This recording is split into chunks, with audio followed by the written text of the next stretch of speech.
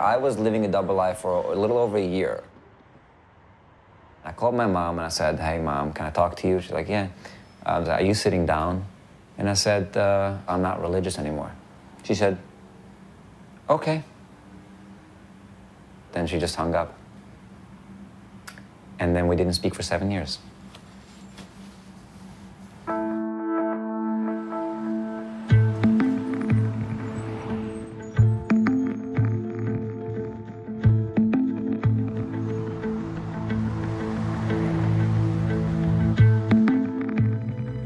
I looked in the mirror and I saw something that's not what I want to be.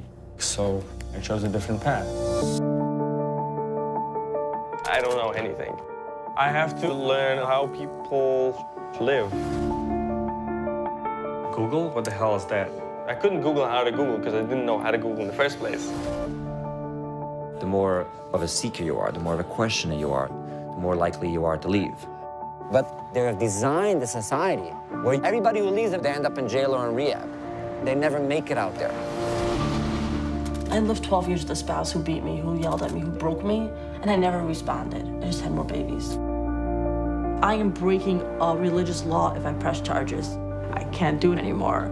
If you don't show up in court, then you lose your children.